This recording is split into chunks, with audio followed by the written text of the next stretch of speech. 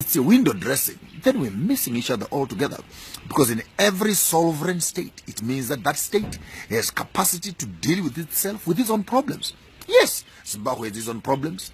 It has its own economic problems. It has its own commercial problems. It has its own political problems. It has its historical problems. It has the Gukurahundi problems. It has the Majiki, Mashona land problems, where Zulus and Mandebeles killed Mashonas. Mashonas went back to revenge on the Mandebeles that were killed.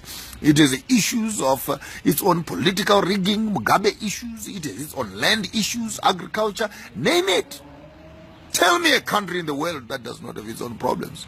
The question is, when a foreign country and an outside country comes into our space and they want to tell us what to do with our own countries, then there is a big problem right there.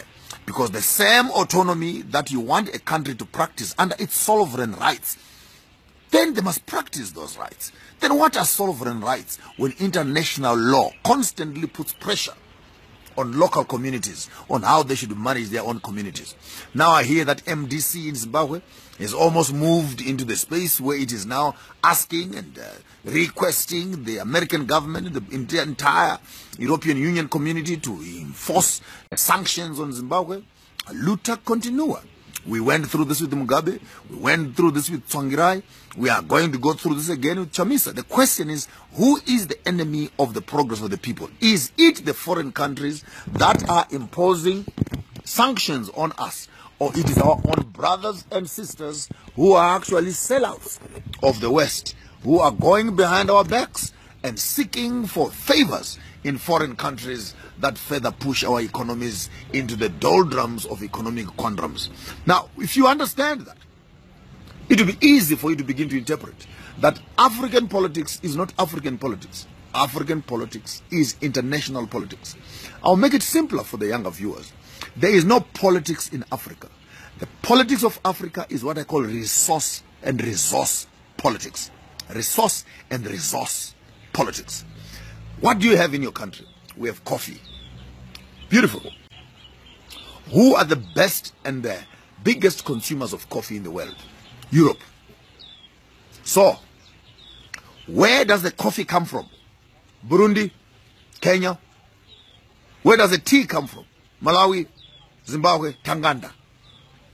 How do we keep our kettles of coffee boiling in Europe? How do we manage the price of coffee?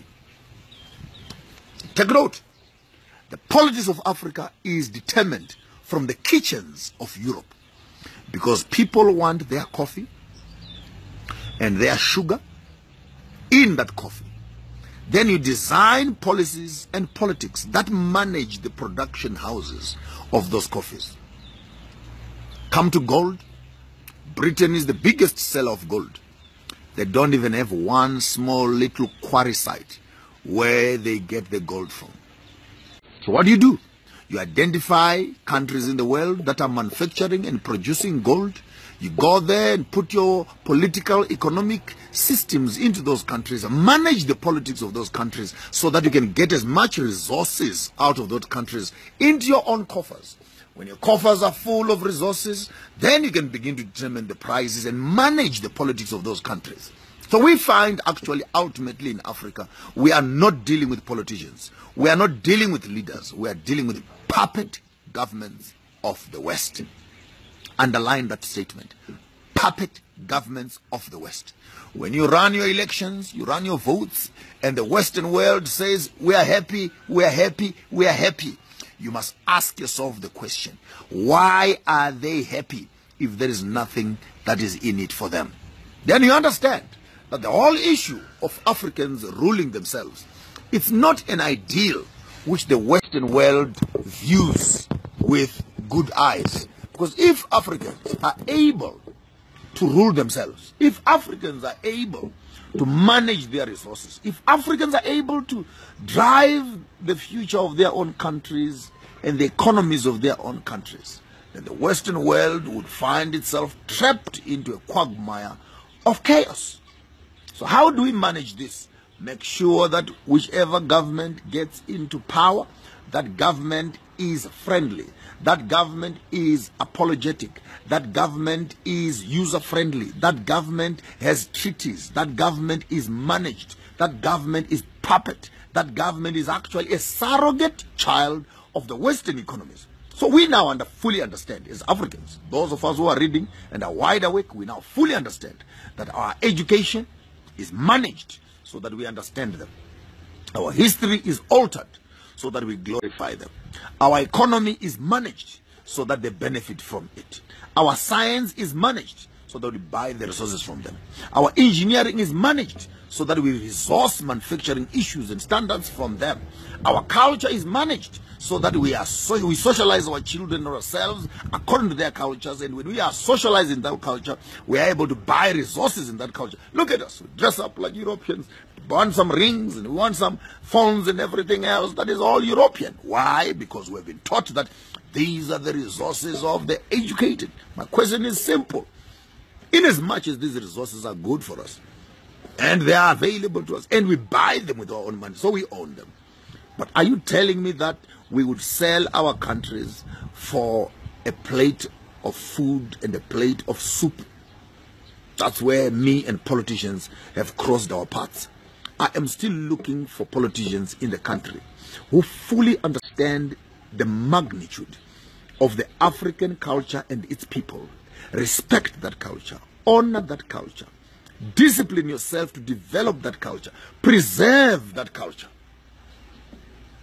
and then interpret economies, politics, engineering, science, fashion, music, art, medicine from that perspective.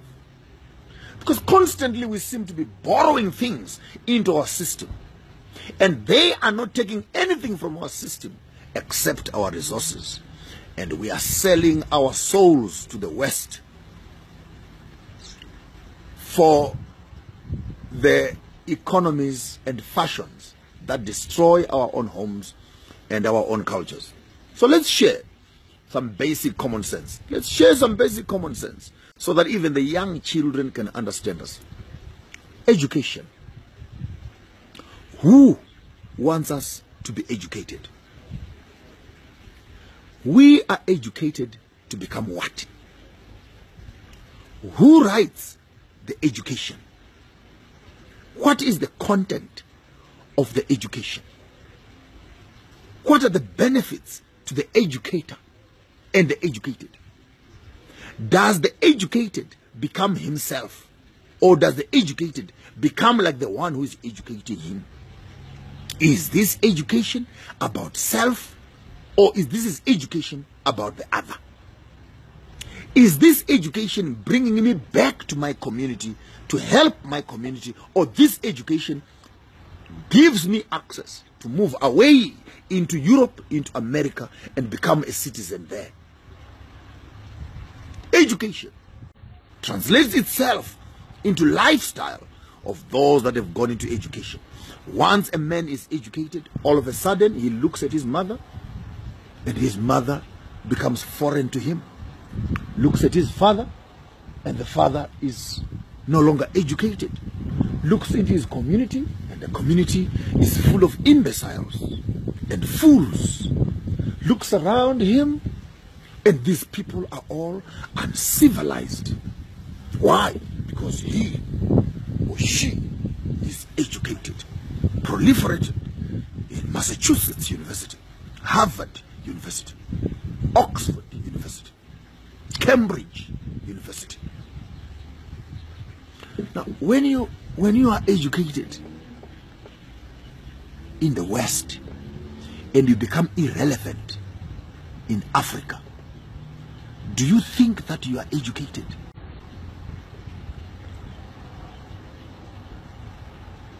Something must be wrong in your head when your education makes it impossible for you to relate to your own mother. Now, I look around. I'm coming from the pastoral background, you pardon me, but no need for apologies. We're all growing under these systems.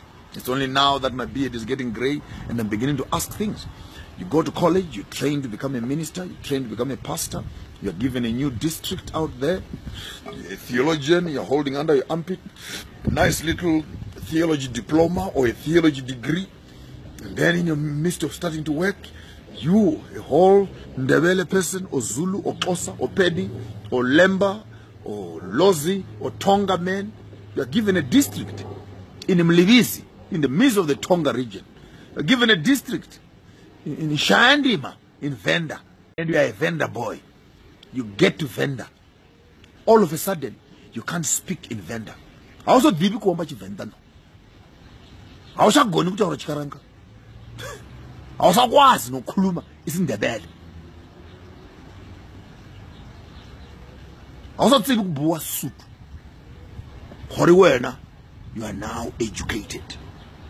All the theories of education are Western. So when you get to the local church, you ask for a translator who can help you to translate theologies, the theories, Greek mythologies, Eastern mythologies, Gregorian mythologies, Aristotle's, Catholic theologies, Reformation theologies, Ellen G. White, Joseph Smith and Bates.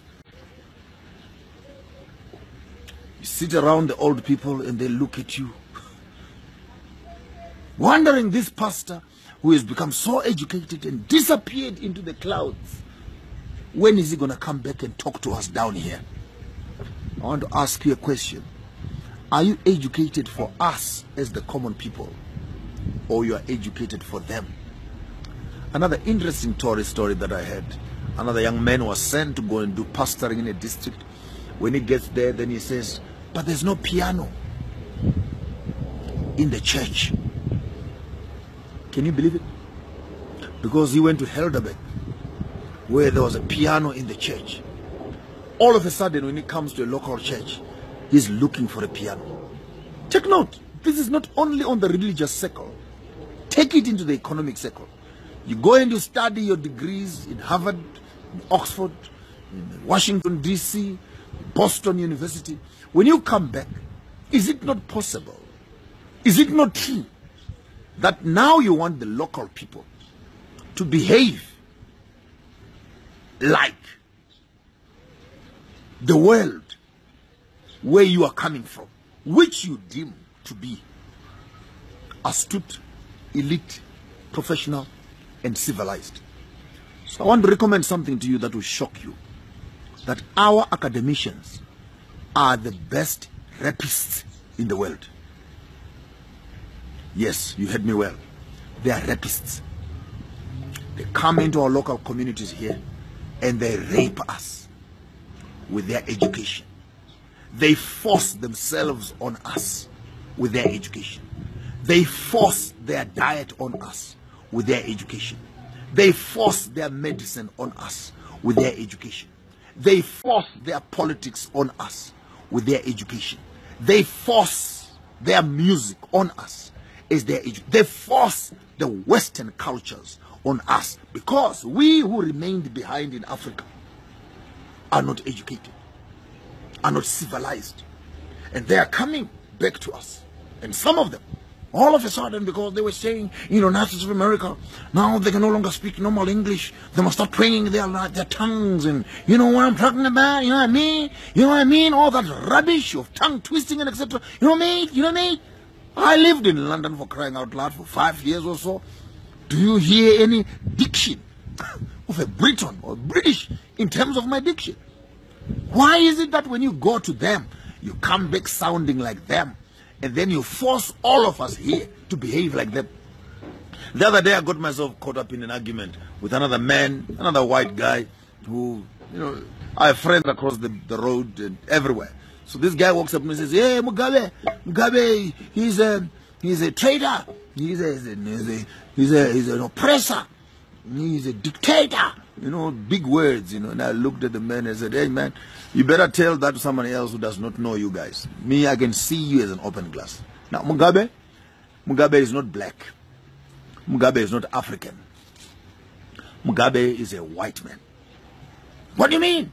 Mugabe is black. I said, no. You're going to listen to me also, because I listened to you ranting about what Mugabe has done. Let me tell you who Mugabe is. Mugabe is a white man. How do you say that? Have you ever seen Mugabe dressed up in traditional clothes? No. He's always there, even in his old age, waiting to exhale. Still putting on a white man's tie and a jacket, doing an interview. Not only dressing. Have you ever wondered why you, as the Western world, you gave him doctorates from Cambridge, doctorates from Oxford, doctorates from Indiana, doctorates, 40, 50, don't know how many degrees and doctorates the man has received. And after giving him all these accolades of academic, you taught him his lifestyle, how to eat, how to drink, above all, how to think. When Mugabe does what he does, why do you now relegate him and say he's an African, when he's thoroughly a product of your own thinking as the Western world? Education. Education is evil as long as it does not teach you about yourself, but teaches you about the other. How come we know about William Shakespeare? We don't know about Mbuya Nehanda. We don't know about the kings of the Lozi tribes. We don't know about the leaders of Mau Mau. We don't know about ourselves. Who are the Ndlovus? Why are they called Ndlovus? Who are the Ngubes? Why are they called Ngubes? Who are the Ngwenyas, the Mukwenas? Why are we called the Mukwenas? Who are the Hungwes, the birds? Why are we called the Hungwes? After we come back from school, educated as we are, proliferated, 2-3 degrees under our armpits, with graduation regalias and 4 squared heads on our heads, trying to celebrate what we have achieved. The question is, do you know yourself? Or now you know more about other people? This is where I have it. That education, which translates itself into technology, translates itself into literature, translates itself into entertainment, translates itself into technology, translates itself into culture, into behavior, until it becomes forced behavior. That now, you cannot go for an interview looking like that, because the professional world does not accept it. Now, you cannot talk like that, because a civilized man does not talk like that. Now, you cannot drink that imbiza to clean up your stomach, because an educated man does not drink imbiza. He drinks a laxative. But tell me, if an imbiza makes you blow on your backside and a laxative makes you blow on the backside, what is the difference? What is the difference? Has white medicine become superior to black medicine? Has black education become superior to white education? Or white education has become superior to black education? Has white clothes become superior to black clothing? Has white language become superior to... Has white people become superior to black people? Now we bleach ourselves. You find the hands and etc. The ankles are refusing to bleach. You can only see other parts. Faces are bleached. What are we saying? Are we saying that when we run away from ourselves, we become better people? Or when we embrace ourselves, we become better people? I got a calling for all African people. But be careful that when we learn, when we go to school, we don't learn so that we become like them. We learn the system so that we can take the information of the system and adapt it into our own environments. Why? So that we can find the relevance of that information. But up to so far, what I tend to see is that every time some of us become slightly educated, we cannot take off our jackets, we cannot take off our ties, we can't take off our glasses, we can't take off our shoes and socks. We can no longer go to the rural areas. We can no longer sleep on the floor. We can no longer milk our cows. We can no longer eat pap with igusha or peanut butter. We can no longer drink maheu. The things we grew up on. Because now, we want it in a can. Yes, it must be in a can. With some ice, please. Now, we want salad with olives. Some salad dressing, Greek dressing, please. With some gherkins and some feta cheese. Wow. Wow. You stupid black person. You even acquire tastes. No, the olives are bad. You must acquire the taste. You must acquire the taste. So you struggle to acquire the taste so that you can look astute, polished, professional, academic. Personally, I grew up in Bikita, Nashingo, rural areas, herding cattle. First line of English that I could speak professionally without being embarrassed, I was doing my Form 2. We used to drink water in the river. You go on the side of the river, you scoop some sand there, pull out the water. In some cases, you put some leaves in there to like clean up the water. After you've done that, then you drink the water with all the germs, name it. Someone is bathing a few meters up the river, kettles are peeing in the river and etc. You go on the sand and you clean up there and you drink from there. I am coming from there. I'm not embarrassed. You leave home in the morning with nothing in your hand except a small little pouch. When you're heading your kettle there, you get a cow, put some milk in a thing there, hit some baobab tree, collect a fruit, mix it with some milk, eat yourself some yogurt for the day, eat some wild fruits and etc. Had you seen me in the 70s when I was herding cattle, you would have never thought that I could speak English the way I'm speaking it now. Hence, I'm not embarrassed even if I break the English. So what? Get a life for yourself. There are other languages I can speak without even breaking a vowel or a predicate or a prefix or a suffix. I know where I'm coming from.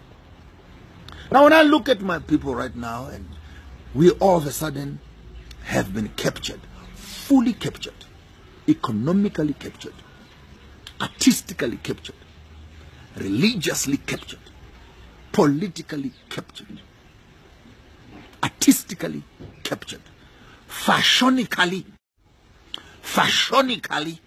captured. You can hashtag me for that word. I think I'm the first one to use it. Fashionically captured. And in the midst of this entire capture, the African child is slowly migrating towards the West. I want to ask you a question. At the rate at which we are going right now, will we have Africans on the continent? We will have black people in complexion, but the software in our heads will be fully corrupted as white people. What's a shame to many of us is that we think that the more Western we look, the more acceptable we become. So we're constantly pushing ourselves, refusing to be black, and slowly and trying to become acceptable, trying to look like them, trying to speak like them, trying to work like them. No, I'm the only black person in that school. I'm the only black person in that neighborhood. I'm the only black person in that function. Only black person. For crying out loud. Who cares if you're the only black person? Does it make you feel better that you are the only black person in a white environment? Is that value? Does that make you valuable that you're the only black person? And I shudder to look at us. I shudder to look at us as Africans who don't find pride in ourselves. We insult our own grandfathers. We insult our own mothers and fathers. And I'm frank, my own mother cannot speak English. And dare you touch that woman, I'll kill you. That's my mother. She sacrificed all that she had. She would sit on the marketplace there and sell vegetables, sell mangoes, sell bananas, sell eggs, sell vegetables so that I could go to school. I am what I am today because of that old lady. I will be stupid when I go back to my mother. Mommy, you know that in the dispensation of the educated, we have been proliferated to admit that education and self-advancement are the issues of personal aggrandizement and what the hell? What the hell will I be talking about? Will my astute, prolific language make me a better child? The answer is no. What, therefore, are we talking about? I want you to start thinking as an African child. Do not refuse what you were taught. It's good. That's why you are here. You are able to use a cell phone so that you can learn. But put that education into use. Ask yourself the question. I now know this. Beautiful. As a quadratic equation mathematician, then ask yourself on the left, what are other things that I have left behind that I need to bring to the table so that my understanding of this knowledge and my knowledge of where I'm coming from, I can marry the two and I can always choose which one do I want to live with. For argument's sake, education does not make us morally upright. It makes us academically intelligent, morally and culturally stupid. You want to ask me why? Go to prison. You will find that 90% of all those people in prison went to school. And they're in jail. Why?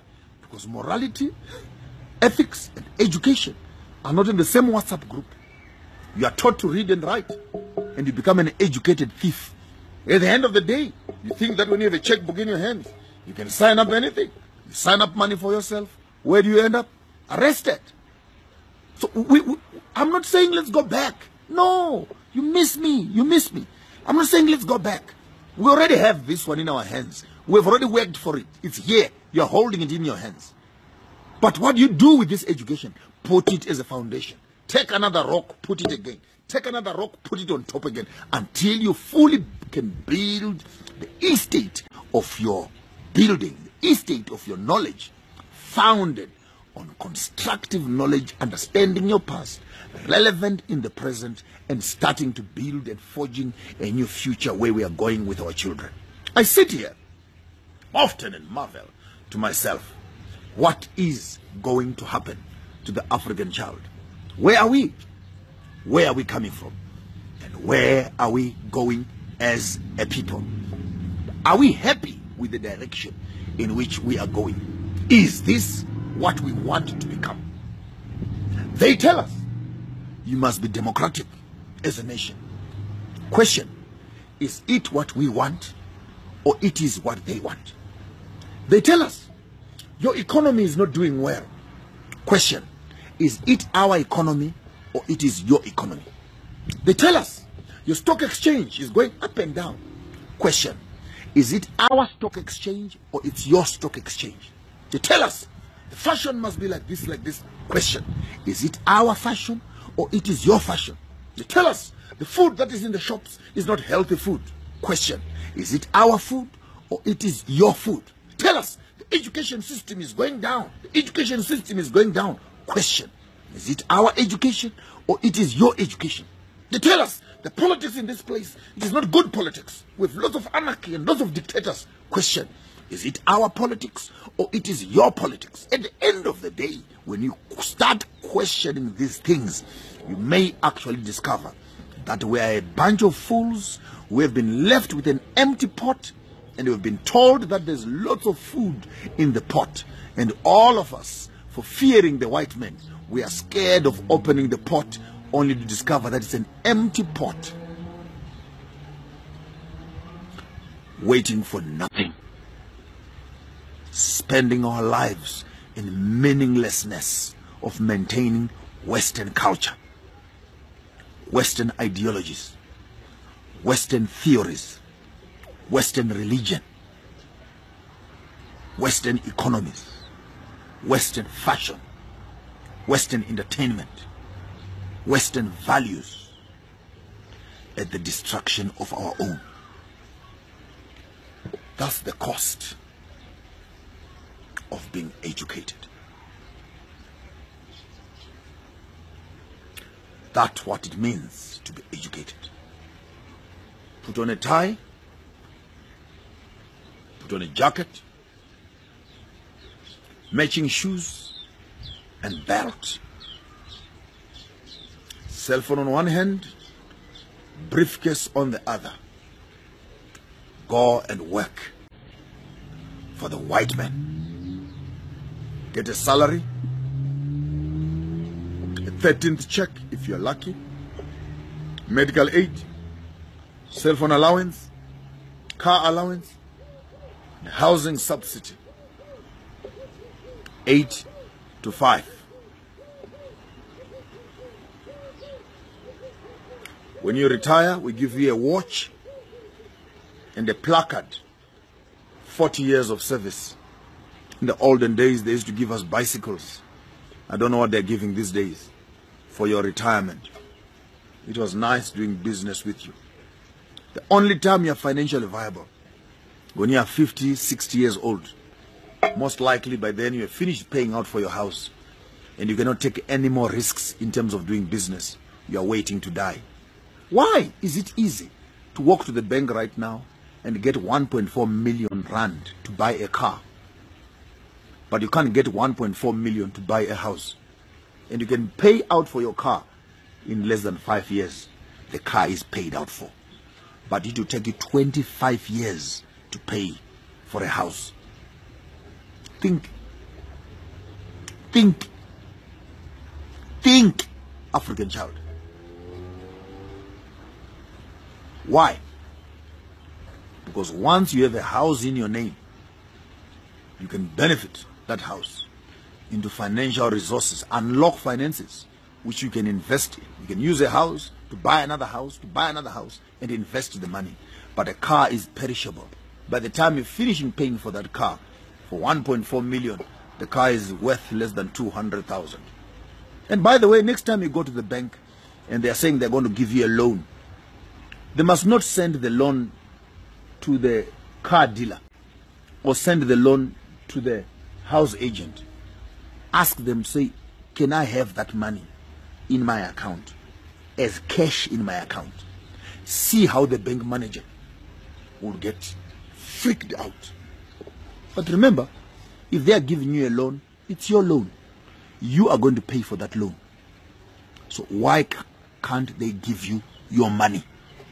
Because you are going to pay for it. You have signed here that I'm going to pay this money in 25 years. My salary slips are here that I will be able to pay for the money. Why can't you give me the money in my hands? No, they know their story. The money is from the bank to the other person. You remain paying the debts. And we don't want to see it at all. Because a black man should never put his hands on money. Look around the world today, 80 to 90% of all the black people who have loans and loans in the bank, they never held that money in their hands. You sign on a piece of paper, you are told that it is approved. But after it is approved, never think that you will see or touch that money. You can go to the car dealer, who will move the money to the car dealer. You can go to the house agent, who will move the money there. You can go there, who will move the money there. But you as a black person must never be allowed to touch that money with your own hands. Because if you can touch that money with your own hands, you may make a decision that out of the 1.4 million of buying a Range Rover HSC, maybe I need a car for 35,000. I can use, therefore, the 1.3 million and start a business for myself. Buy some cows, buy houses, invest in some sort of business. Will black people not be far by now if we had access to funding, not loans and debt, but funding that we can reinvest into the issues, into the areas of our own concerns? But anyway, sometimes people have written to me and have shouted at me that I sound like a gonging cymbal in the midst of nowhere, making noise. The stuff that I talk about does not make sense. I'm too much backwards. The things that I'm talking about don't make sense to local people. I live in the 18th century. I got a comment like that the other day, and I must wake up and smell the coffee. The life is progressing and things are moving on. Stop reminding us of where we're coming from. I fully agree and I fully admit. Please use this material as manure. Plant your life on it. Plant your ideas on it. And start to see how you can begin to evoke your life into a space of function, growth, maturity, and financial stability. Your afternoon driver, here is Maponga J. Tomorrow afternoon sometime at 4:15, you find me here. Sometimes I'm here, sometimes I'm not. Forgive me, guys. Life is a bit difficult also. I'm peddling and juggling around my investments here to make it happen. But if some of you guys are attached to radio, media, and other spaces, please link us up. I think it's high time we take this thing further. I think we can even take this thing up and begin to have African programs for African people, for the African child, begin to develop our areas of thought and etc. Until we meet again tomorrow afternoon, same time, Maponga J, driver here. We're discussing African politics, African science, medicine, art, and everything else between. Don't go away, hang around, and the best thing you can do for me for today is to, after you've watched this video, just share. Just tag the share button so that we can let the message go wild, so that every African child can begin to think. Maybe you could help someone in the midst of this financial crisis and these economic problems, political issues.